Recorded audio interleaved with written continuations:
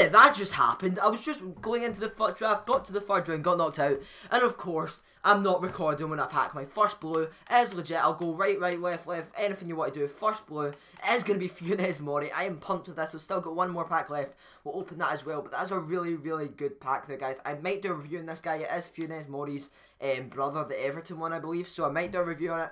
If you want to see that, make sure to drop a like and tell me in the comment section down below.